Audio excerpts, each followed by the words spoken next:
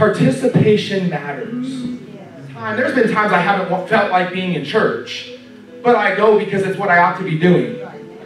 But there's also times when I feel like not participating. Whatever the reason, I'm distracted, I'm tired, just want to relax. It's not my thing, not feeling the music, not liking the church, whatever. But you know what I do? I make it a point to get up to that altar and put my hands in the air. Now, why do I do that? Is it a religious ritual I'm doing? No. I do it out of an act of obedience to the Word of God that says, lift holy hands to God. So I figure I can never go wrong with obedience, with first obedience. I can't go wrong with obedience, listening to God's Word. So I come out of an act of obedience. Okay, God, can I take you into my worship for a moment? Can I just take you into it for just a moment? On my bad days? Anyone ever have a bad day? Where's the bad day people at? Okay, I'm going to talk over here. I'm going to take you into my bad day worship right now. Gosh. I could be at the gym right now. I left my workout early. I had a pump going, and I lost it because I had to be here at church. Okay, God. All right. Yep. Okay, what's it say? All right, now I'm going to just sing along with the words. I'm just going to do it because you said in Psalm 63 that when I praise you from my lips, you silence the voice of the enemy. Yeah, you know what? I bet the enemy's trying to distract me right now from my worship. So I'm going to sing. I'm just going to slap the devil a little bit. I'm going to sing. Not feeling nothing. Not feeling nothing. Why are they dragging this song on so long?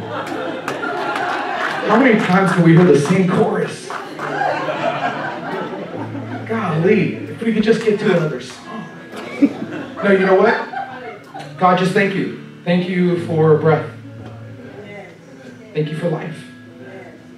God, thank you that because I have breath, I still have purpose for my life. God, thank you for purpose. Thank you for purpose. I thank you for people that you bring me in front of. God, who am I that you would bring me in front of people? Gosh, you actually call me an ambassador of Christ? You say I'm your hands and feet, and everywhere I go, I'm a living epistle to be seen and read of men. Lord, that you've given me a testimony. Thank you for my testimony full of power that overcomes. I thank you, Lord, that you are almighty. I thank you that you are good. I thank you that even when I don't want anything to do with you, you still want everything to do with me.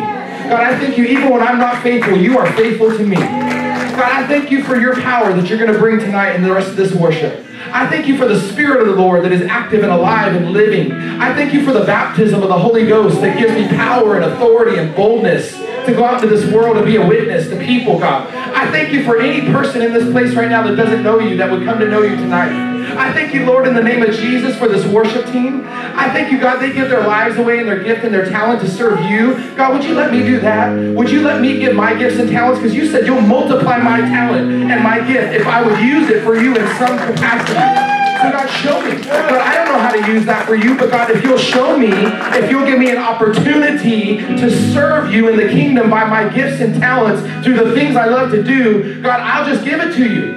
God, and I believe, according to Isaiah 1:19, that if I'm just willing and obedient, I'll inherit the good of the land.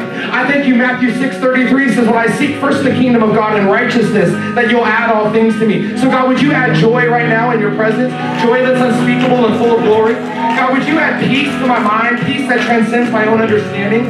Would you add hope into my life that there's an expectation that good things are coming my way? I thank you, Lord, in the name of Jesus.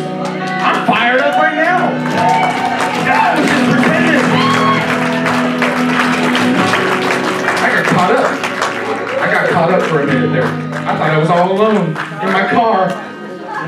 That's what it looks like. I don't know about you all, that's me. I don't have it together, and I don't pretend to have it together, but I love Jesus, and he has everything together. Your life might feel like it's in chaos, but the kingdom of God is not. He's on his throne, and everything's going to be okay.